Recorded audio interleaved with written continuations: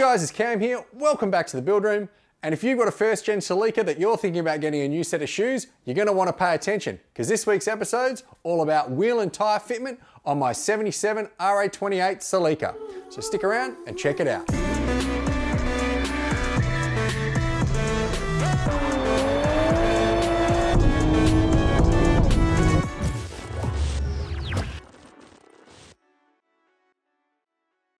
All right, so these are the back wheels here. They are 17s and they are by a company called Gen Celicas. These are 17 by 9, which is a massive wheel to try and fit on a first gen. The fronts are 17 by 8s. They're a little better, but they are still super tight on a first gen. RA28 has more room in the back than an RA23, so you can get away with a bit more. We're gonna pull these out now and have a quick look, and then I think I'm gonna get some tires on, because I think you really need the tires on to really understand what the look is gonna be. So yeah, let's get these out. These came all the way from the US, and to be honest, they were packed pretty well. They've shown up in a good state. That is what we're looking at. They're also a lot lighter than I thought they were gonna be.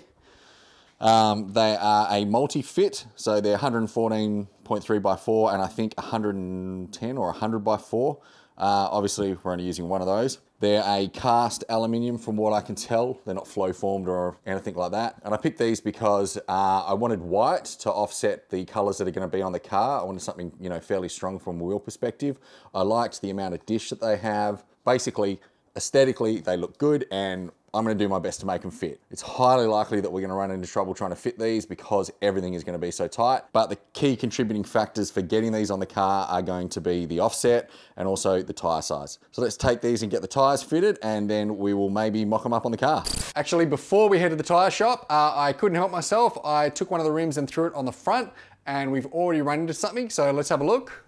Back here, you can see clearance to strut is 0. And then if we look at the hub mounting face, we've got about a centimetre or so gap already, which means we're definitely going to be running a spacer on these, which is no surprise, to be honest. Yeah, I wasn't expecting a miracle here, but we're going to have to add clearance on the strut to that. So we're probably looking at around, I don't know, 15 mil worth of spacer here. The 10 mil plus 5 for wiggle room, I guess. I'm also worried about fitting the center cap over the dust caps on the hubs. So potentially a couple of problems there that might be fixable, but let's get some tires on so that we know 100% for sure. All right, so we're back from the tire shop and we have got rubber. So these are the front wheels. They are a 215/45 R17. And the tires are Dunlop Durezes. Now, the reason I went with the Dunlops is they were fairly cheap, and remember, these are cheap rims. I wasn't gonna put expensive tires on for a car that doesn't have a lot of power and doesn't need that much grip anyway. You gotta remember that tire technology has come leaps and bounds since the 70s, so even if you put a stock width new tire, not that they make them, but a stock width tire with a grippy modern compound, it would be more than enough tire unless you're taking that thing out racing. So yeah, any modern tire on these cars, unless you are expecting serious performance, will be fine. So yeah, these were pretty cheap, but also they have a reasonable tire pattern. Some of the tires are out nowadays, when you're looking at them from the front, they just look horrible. So at least this looked relatively purposeful, which is important when really these wheels are all about looks. So yeah, front tires are a 215 and the rears, this is a 245/40/17. It's on the 9-inch rim, as I said before. This has more dish than the front 8 inches. And if we turn it side on, you can just see exactly how much meat we're gonna get on the back of this thing. And yeah, if we take a look at these things up close, like I said, I really do like the tread pattern of the Durezes, aggressive enough to look cool on a car like this. And one note that I did get from the guys that actually put the wheels on, I didn't throw these tires on myself obviously, was that they were really, really easy to balance. Now that can be one of two things. When you're getting really cheap tires, quite often they're really hard to balance because they're just not evenly spread out in terms of their weight. And also, if you've got really cheap rims, quite often they're not balanced either, and they need a lot of balance weights to get sorted out. But if we have a look here, that there is the only balance weight we needed on this 9-inch 245 wheel. So once we know these will actually fit on the car, I'll go through the cost with you guys just so that everybody knows. It actually cost me more to get these shipped to Australia than it did for the actual rims themselves. And while I wouldn't necessarily recommend these for your track car, I don't think they're a big deal going on a first gen Celica like this, especially one with a stock motor in it for now. So yeah, super happy with the rims and tires. Bit of an investment to make before I actually figure out whether I can get them on the car or not. But I really do like this style. If I can't fit them on this project, I'll fit them on something else. So yeah, let's get over onto this quarter now with a front wheel and we'll see how we go. All right, so here we go. We know this isn't gonna fit in terms of it's gonna foul on the strut. Now when I test fit this without the tire, it was hitting just underneath this weld of the spring perch. So obviously it's going to hit again, but I want to understand whether it is also going to foul on the spring perch itself, because that is far more problematic. But I didn't go any higher. The rim and the tire together is almost exactly the same height as the original wheels and tires that went on this. So theoretically, put these on and the speedo would still be correct. So I'm hoping this tire will go under there. Let's see that.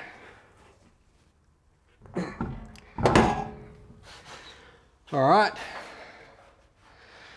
All right, we are hard up against the strut again below, but I can sort of get my fingers in between the tire and the spring perch. So realistically, the only clearance we need to worry about is between the edge of the rim and the strut itself. I made sure not to go too crazy with the width on these fronts because I didn't want this tire to balloon out from the edge of the rim. So we have a little rim guard, which is maybe 1 millimeter or 2, but that shouldn't be too bad because we're gonna have to give a little bit of room for the tire wall to flex anyway under cornering. So what we're gonna need to do for these ones is to get a spacer.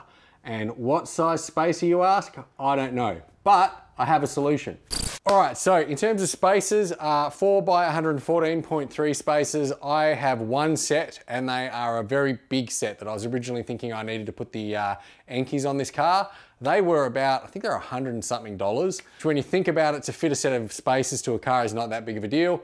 But if you don't know what size you need, I don't want to go ahead and buy 4 different sets of, 5, 10, 15, 20 mil spacers, only to then turn around and throw out 3 of them and retain 1.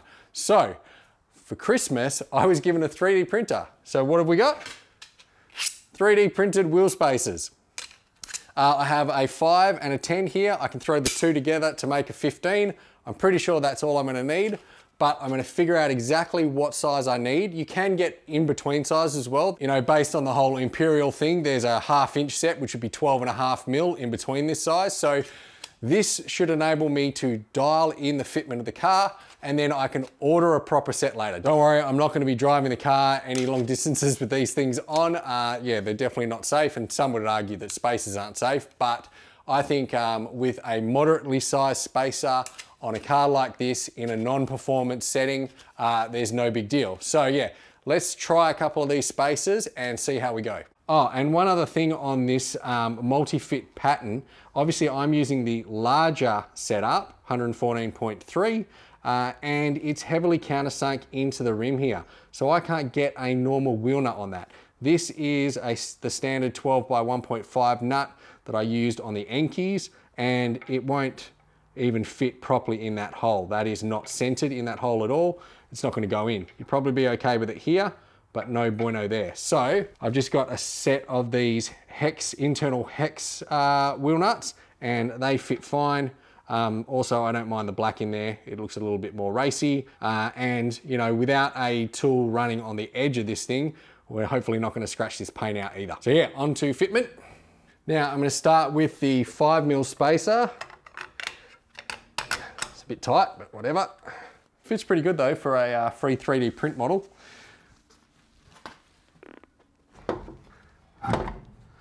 All right, now if we're looking closely here,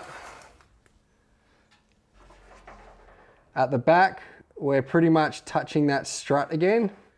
Yeah, we've got a little bit of clearance there, but if we have a look in here,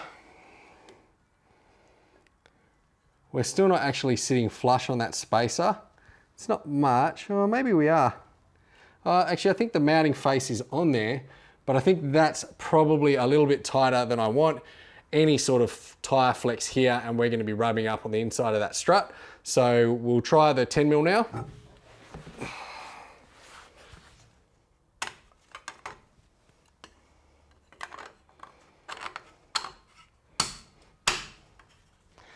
Looks a bit meatier.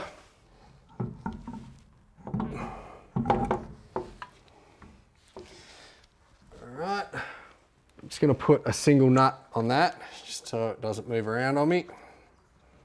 Actually, we'll give it a second so we know it's sitting flat on that face. Okay, apart from the fact that this is sat for a while, so there's a bit of rust on the brakes, that's actually not too bad. And if we look in behind, yeah, that tire's moving fine, and there's a little bit of room. I wouldn't say it's a huge amount. You could probably do with another 5 mil or so, but I also don't know how close it's going to come to this guard. And in fact, you know, it's sitting quite proud at the moment, so the likelihood of us having to do something with these is high. We won't know until we get this thing on the ground. So what I might do is I'm going to throw in a 10 mil on the other side and just bolt it up as it is. There's not much thread on these. You know, you cannot go for like a highway drive on this, but it should be good enough if I do it up tight to at least be able to turn the wheels when it's on the ground at low speed and see if we're going to rub on these straight away. But yeah, to do that, I need to get the back wheels on, and I don't know if those are going to fit. So yeah, let's get to the back now. All right. Now for this one, the car is up on jack stand. So technically speaking, it's kind of got its weight on it. So yeah, we're probably going to have to tuck these in on the side, but then we'll see how well they fit.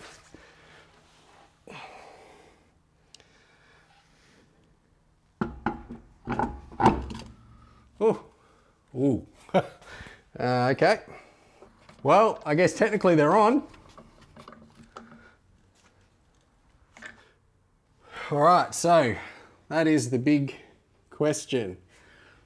If we're looking at the rim face and the tire, are we going to be able to squeak it in under that fender? That is quite tight, so I can get my fingers in there at the moment, but as soon as the spring's compressed slightly more under load, I have a feeling that rim there is going to be cutting into the tire. In terms of the back, all right, and yeah, if we look around here, if I can get you guys the right angle, you can just see the top of the spring perch there, and we've actually got probably a full inch, I would say, on that one, so we're sticking out a bit further than we need to. And then on the rest of it, yeah, all looks good from a, you know, trailing arm perspective. Oh, and from the front, so yeah, similar situation. Plenty of room there all around.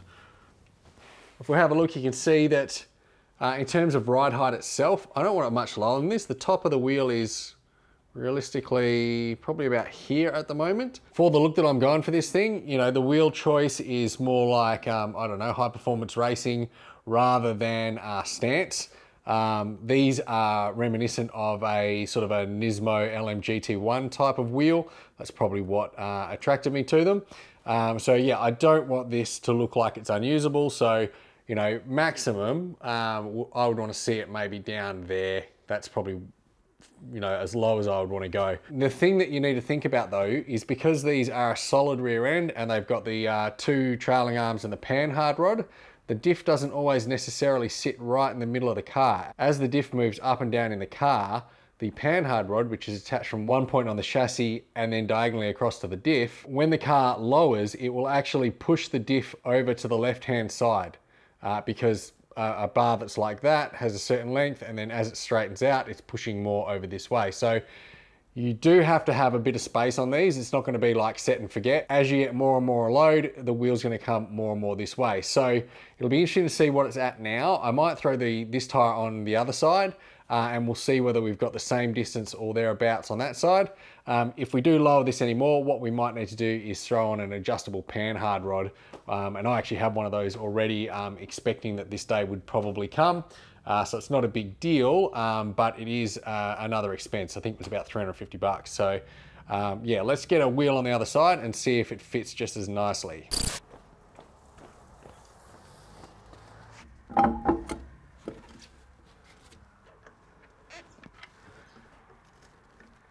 Don't know about the rocking on that diff. That's a lot of backlash. Probably needs an LSD center anyway. But we have plenty of room. In terms of offset, it's probably actually a little bit closer on this side. So for us to lower it, maybe it moves over a bit. Panhard rod's not required. But I really do think I'm probably gonna have to cut this lip. Now, one other thing, you'll notice we have the JNC center caps on here, and they don't fit on the front. So before I get this thing on the ground, we need to have a look at that. All right, so this here is the dust cap. You pull that off, and under there is the large bolt that holds that hub face together onto the spindle, and it sticks out quite far. So this is the standard center cap. It clips in just by a little interference fit on that clip at the back, but it is nowhere near deep enough to accommodate this. So I didn't know what to do with this. I don't really like the look of these anyway, and I didn't really want to advertise JNC so much. So then I thought, well, what can I do? Maybe I'll 3D print something for this. So it's been some time. I've spent some time developing this. As I said before, the wheel spacers, these were just downloaded from Thingiverse. You know, I downloaded this. All I had to do was change the thickness of it, which you can do in the slicer, and printed these out very easily. But not a lot of technical expertise on my part required for that, to be honest. This was going to be a different story, so I had to figure out how to use Fusion 360 and 3D model my own stuff.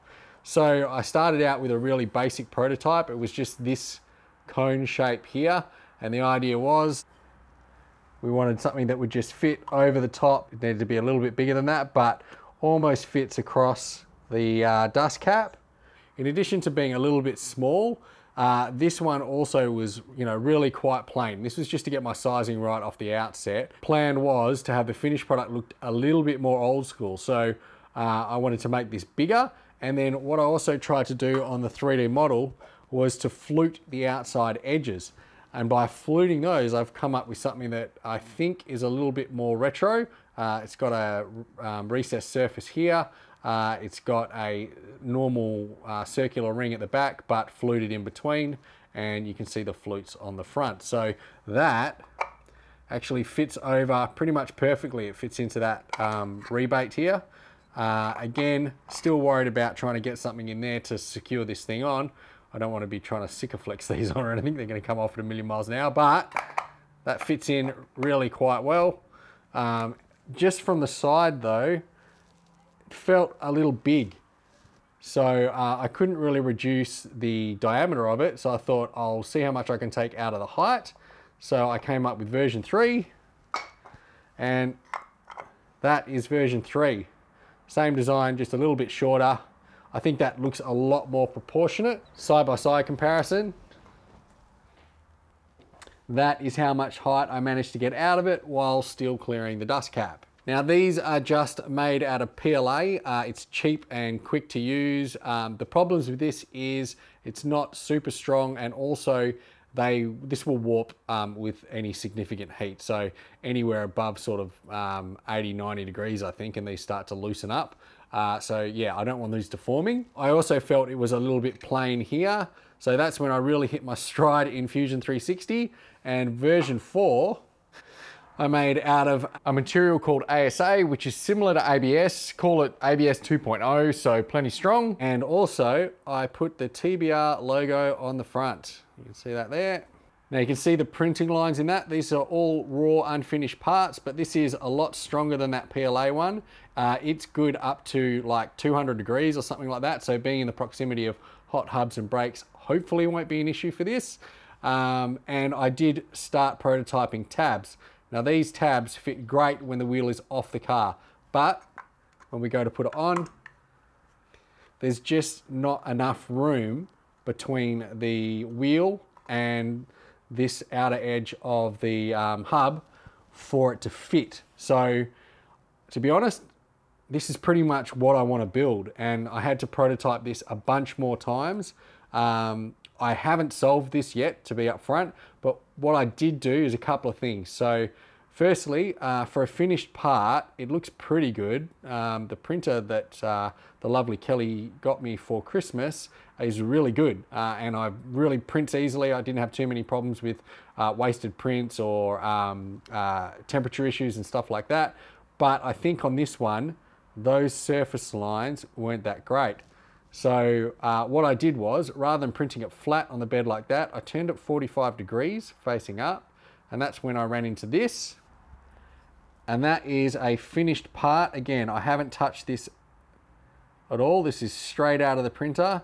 And basically the lines that are in it, I actually quite like. To me, it looks like sort of a brushed stainless finish. So I'm really stoked with that. And then for these, for the tabs, I looked at making them thinner, which was a bit of a struggle. I made them so thin that they kind of broke. Also printing on the 45, some of the overhangs weren't good. So you can see this edge here, see how it's at a 45-degree angle, it's been ripped off, or it didn't print properly. So a lot of that. So then this is what, version 5. So next, rather than printing out a cap each time, I just prototyped some stubs of these, same dimensions, just with the top cut off. And what I did was I started looking at things that were cut on a 45 like that.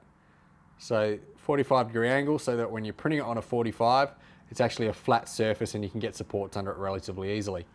And that led us to this one, which is what I'm hoping is the finished product.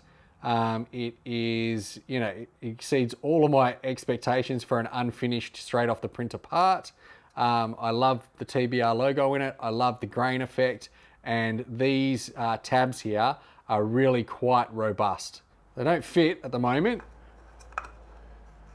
I can show you on the back wheels, one of them fitted, but yeah, I'll do that in a second. But for now, it's very close to getting in, and I'm thinking what I can do is, on the hubs, we'll get rid of this wheel for a second. All right, so you can see, it's just a little tight on there. Right outside diameter for the wheel, and then this area is a little tight. But in terms of strength required, the nut that's in here bolts up right at the back here. So this area here, there's really not much to it. So if we look at the dust cap, you can see around the edge of the dust cap, sort of right here, there's quite a decent sized lip here. So I don't think that this is structural at all. We may be able to just sand down or machine. I'd want to do it ideally with the hub rotating. So maybe just machine down, say 4 or 5 mil in and a couple of mil down, just so that we can get that clearanced on, and that should fit. I'm not going to do it to these brakes though, because these are standard RA28 brake setup. These are actually the ones I built for Violet Crumbles, and these are going to go back on Violet Crumbles. What is going to go on here is a set of the RT132 Corona struts.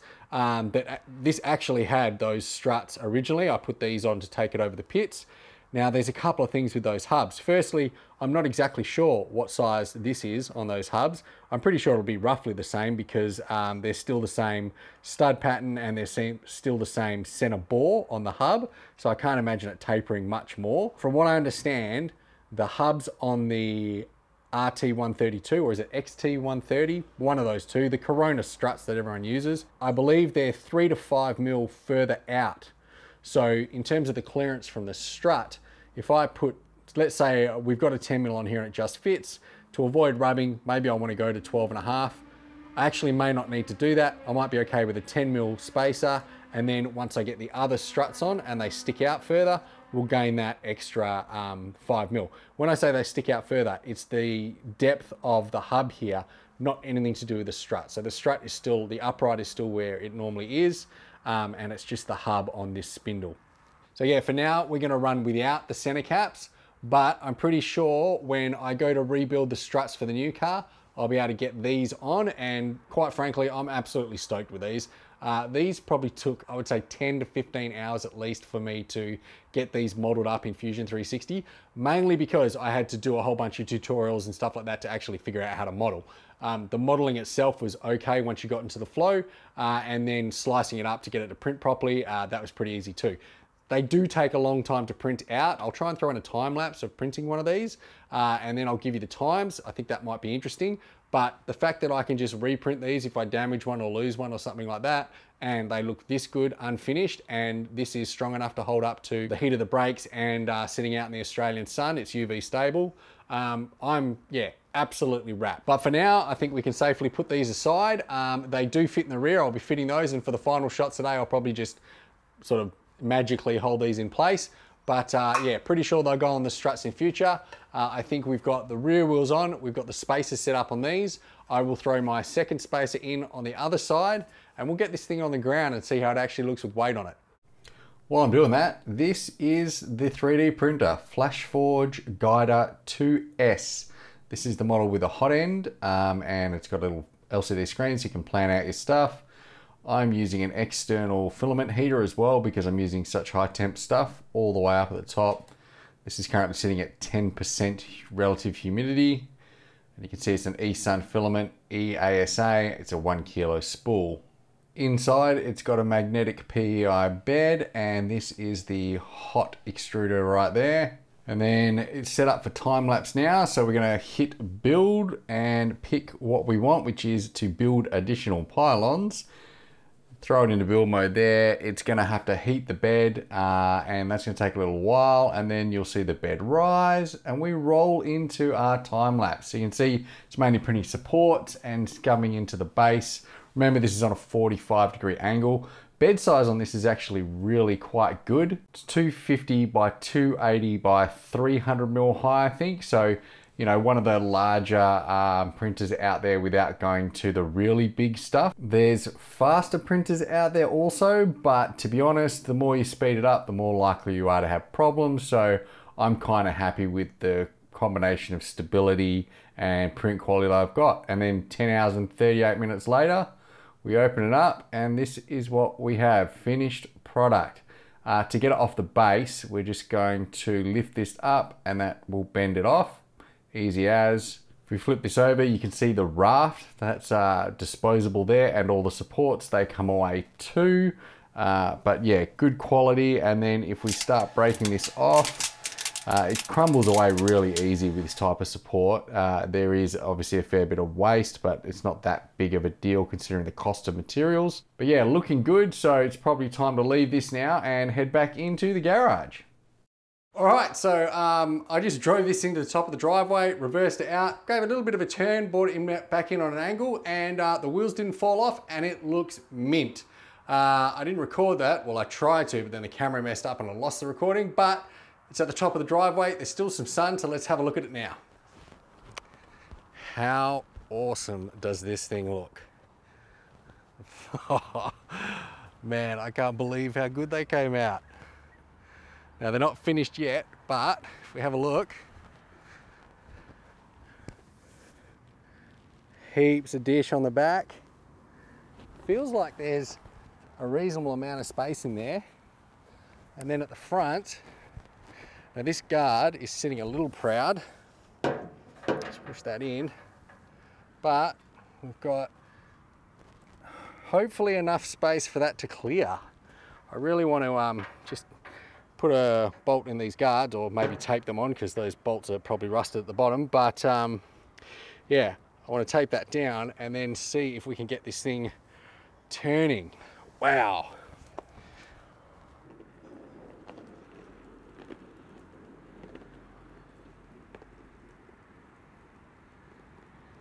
What are you doing? Anywho, back to the car. Yeah. Oh man, that just looks so good. All right, it just needs, it needs one more thing. Oh yeah. Man, these look killer. But there's a couple of things I'm not quite happy with, so let's go back to the garage and talk through them.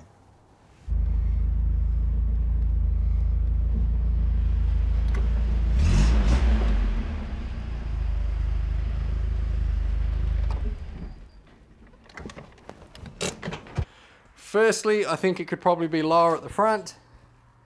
Not really happy with that gap, but I'm really surprised. I've made sure the fenders are in the line that they're supposed to, and we are still tucked in the top of that fender. So that would be legal. When we drop it a bit more, I have a feeling I did give it pretty much full lock, but not going fast and not under load, and there was no rubbing at full lock. So that's pretty amazing, to be honest. What I'm gonna do now is, I just can't risk doing much on that plastic spacer. I did manage to get more turns on these nuts than I thought I was gonna get. So yeah, I don't think we're finished for this one yet. I'm gonna get those steel spacers, we'll get them on, and then I'll take you guys for a ride along and we'll see how this thing drives. All right, so we're back and I've got spacers. I could only get 8mm spacers though. There just weren't any 10 available around Perth at the moment. I think we'll be okay with these. We've probably got enough room. I'm gonna throw them on now. I'll set some cameras up on the car. We'll take it for a quick drive, and then I'm gonna come back and I'll run you guys through all of the stats on these, and might take some measurements as well, just so that, you know, if you're looking at wheels that are similar to this, you should be able to do some calcs and figure out what's gonna be close for you. So yeah, we'll get these on and go for a drive. Wah, wah, wah. All right, that does not fit. It just, by the thinnest margin, just touches the strut. I think you can actually see a little bit of it there. So yeah, that is no good. Also, it's a really bad fitment on here because there's slots drilled for those studs. This moves around a lot, so that's no good. So in order to fix that, I've made that. So that is a much thinner spacer this time. It's only 3mm, so we're gonna get 11mm total, so a mil more than we had before. It is solid ASA, so should be very, very tough. And then it also has a locating rim on it, if you can see that. And that is so that this sits over that like that and is held in place, and then we can use the holes on this so that it locates relatively squarely. Not that I'm going to be driving far on this, but I definitely need it to be a little bit safer than those PLA ones were. That on, there we go. Feel a little bit more confident in that. It's not ideal, but I just cannot get anything bigger than 8mm in a set of spacers, and running 2 to bring it out to 16mm, I'm not gonna have anywhere near enough thread for it to be even close to safe. All right, we need some fuel, and it's pretty cold, but it's gonna run enough to see how the wheel's clearing, so let's go.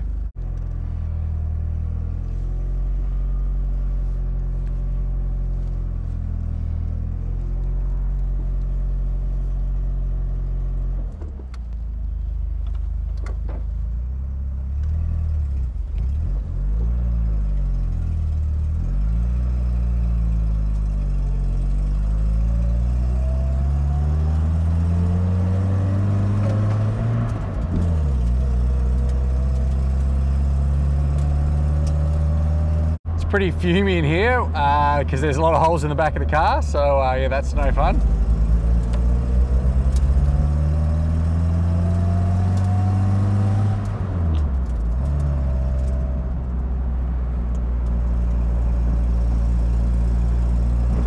Steering feels a little bit heavier, but not overly so. All right, and we're not testing speed here, so we're just gonna find a spot to do some tight circles and check for rubbing.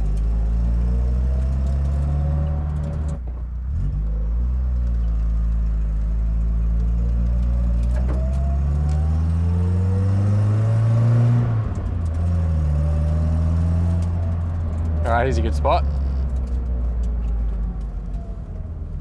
Do a U-turn here. All right, that's full lock. Might just be a slight bit of rubbing there. I don't know if that's wheel or mechanical. I actually think that's probably something else. Might try that one again.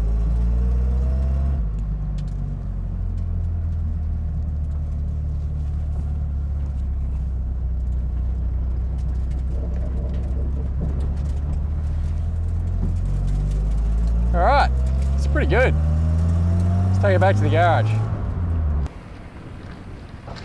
Okay, so before we get into the wheel specs and the sizing, let's check the fitment now that the suspension's had a chance to settle.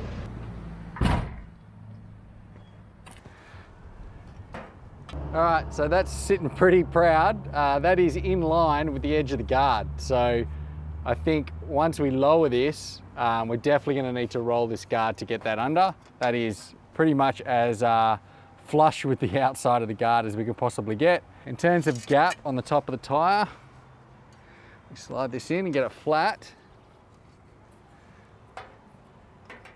That's about, I'd say 15 mil. So ideally I'd probably like to take 10 to 15 out of that. Let's check the back. So on the back, I think we got a bit more clearance here, yep. All right, I mean, this is not that scientific, but basically the tyre protector here, which is not the edge of the rim, there's probably another, I don't know, 2-3 mil back towards the edge of the rim, but that is pretty much in line with the back lip. So we could probably, at this height, would get away without rolling. And I think even on the front for daily driving, you'd probably get away with it. It's height. Again, unscientific, but sue me. That again is about 15 mil to the top of the guard. So again, I'm probably looking to take another 10, maybe the full 15 out.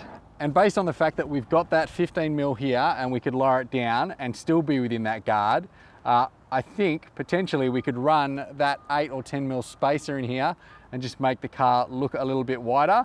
And it would make sense for me just to trim this, just so that when that tyre flexes under hard cornering, it's not going to foul on the inside of that guard. It's relatively easy to trim. Because it's double skinned, it's much harder to roll. And then if you roll it, you end up with a V of metal like that, which kind of just catches dirt and dust, and it'll rust out your lips fairly quickly if you don't do anything about it. And now that we've gone for that drive, obviously the suspension's settled out and we've got the same gap front and rear, or close to the same gap front and rear. But for reference, as I said, these are yellow low King Springs. They're not the super lows. I don't think you can get them in the King Springs. They're just the lows, and I don't know what the stock reduction in there is. They probably say 20 mil off stock, but let's face it, all stock springs have sagged by now, so you never get that 20 mil. So yeah, let's get some shots and then we'll regroup in the garage. All right, so we're done. First things first, 3D printing. So yeah, super happy with the way all of the 3D printing went, apart from the fact that I saved myself some time and some money by 3D printing spacers, which is pretty awesome, if a little bit dangerous. But the ability to print those parts has got me really super keen for doing a lot more with the 3D printer, making some other custom one-off parts for this thing, and potentially even maybe copying some parts and doing some reproduction. So yeah, lots of opportunities to be explored there. I did actually have my first failure. After saying I've not had any failures whatsoever with this thing, I did actually get my first, but it wasn't really a crazy thing. I actually ran out of filament halfway through the spool, or actually the filament snapped because I had the filament heater moved out to where I could get shots of it and things like that. But what I hadn't realized is I'd pulled the filament run too tight around the corner. So the filament was getting jammed up, it couldn't move, and eventually it snapped. So it actually just sort of ran out halfway. That is what we ended up with. It is completely chopped off at the top. You can see all of the support material in the center there. But as far as failures go, yeah, that one was my bad, not the printer's fault. So still can't really fault that thing. It's been awesome. And that was the main thing for me. I didn't want to get a 3D printer that I then had to go and learn, you know, what temperature the bed should be for this thing, what temperature the nozzle should be, how thick you should run your first layers, how thick should the raft be, all of these different things. You basically just set what filament you're putting into that thing and it does all of that for you. Really awesome. You might make some minor tweaks depending on the models you're making, but I've found all of that to be very minor and not that much of a ramp up in terms of having to learn a new tool. So yeah, put that aside, super stoked. Super keen to do more in the 3D printing space, so stay tuned. Now, before we get into the wheel specs and the pricing and things like that, let's have a look at some of the finished product, because my God, this thing looks amazing as far as I'm concerned. You can see that, yes, after the drive, it all did level out quite nicely. I dodged up a wheel cap on the front driver's side, and man, I cannot get over how those center caps look. I love these wheels from pretty much every angle. The rims look great straight on, and as you move to either side, you can really see the dish, and you also see how wide the tires are and things like that. The back end looks really fat right now, and it's only gonna look fatter as we lower this thing a little bit more. And look, overall, I just cannot wait to get some paint on this car and just see how it all comes back together. All right, and onto the wheel specs. So just a quick recap. The front wheels are 17/8 in a +30 fitment, and the rears are 17/9 +25 offset. As I said, the fronts are super tight. 8 inches is a big wheel for the front of these things. I wouldn't go any bigger than that if I were you. Obviously, we've got a 10mm spacer on it. Probably would like a 15 if I was going to be driving this thing hard. So I would suggest that you're looking for a +15 offset, and that would probably be chef's kiss, right on target. Now they are going to be super hard to find. In fact, I haven't managed to find any yet. Send me a link if you've got one. So if you are going to run spacers, just be smart, make sure you get longer studs.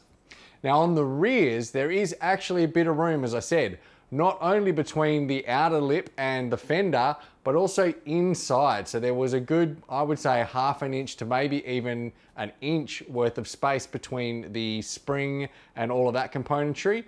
Now the wheel arches do curve in a little bit at the top, so under significant compression, you'd want to be careful there as well. But I reckon you could safely go for a 9.5 inch the rear quite easily, and possibly even a 10. Now, if you had a 10-inch rim at the rear, being that we want to take that wheel lip out a little bit more and use up some of that room at the back, I would say you probably want to stick with about a +25 fitment on a 10-inch rim. Look, don't quote me on that because, you know, I haven't tried them, so I can't be 100%. Don't go out and order based on those specs. But yeah, I do think there is a little bit more there. If you've got bigger rims on the back of a stock RA28, or maybe you've just rolled the guards, I'm not talking about fender flares, put a comment below, tell us what you got, tell us how well they fit, tell us how much they rub. Now, the next thing I did tell you that I would talk through is the cost. Now, like I said, these were cheap wheels, cheap comparatively with all things considered. I bought them directly from the JNC website, and one of the things that I did manage to find was a unbelievable discount code. I think it took 38% off. It was a wholesaler one. You can probably Google it and find it if you want, or put a comment below and I'll throw it into the chat for you. So all up, for all 4 rims, it was $806 US. I got $494 US off. So realistically, the wheels themselves, 1,200 bucks Australian. Where I got slammed was shipping. Well, at least I thought I was getting slammed. So shipping on all 4 wheels, all the way from the US to Australia, which is normally expensive anyway, $830. So $24 more than the wheels themselves. So that brought the total package up to a little under 2.5 grand. Dealing with JNC was also difficult. There was a bit of a language barrier, and I'm not talking about an English to American language barrier. It was very difficult to get information, and these did actually get caught up in customs. Probably because JNC don't export them often and didn't give the right forms to the customs agents, so they got caught up. On the upside, for some reason, I didn't get charged GST on these. I got charged a $76 handling fee, I think it was, but that was a lot less than 250 bucks worth of GST, so that was a win for me. Now I know then once you add in the cost of the tires, and you can do your own research on Australian Dunlop prices, but they're not a super cheap set of wheels. This is not like going onto one of the cheap online sites and buying a set of Hustlers or something like that. I do feel the quality is slightly better than the Hustlers. It's not out of this world, let's not go crazy, but it's a little bit better, and it's also something that I don't think I'm gonna see many other ones of in Australia. So yeah, this one's been an awesome one as far as I'm concerned. Next week, we are gonna be doing some more rust on this. I am gonna cut off both sills. I'm just, after that last episode, I'm not comfortable with just leaving the other one sight unseen. Who knows what's under there? So as of the next episode, you'll get a chance to see what's under there at the same time I do. So yeah, that just leaves us with the standard spiel. If you are new to the channel, I'm gonna put the Full Violet Crumble series up here, and YouTube is gonna put some other cool stuff down here. Other than that, thanks for watching. I'll see you next time on the Build Room. Bye for now.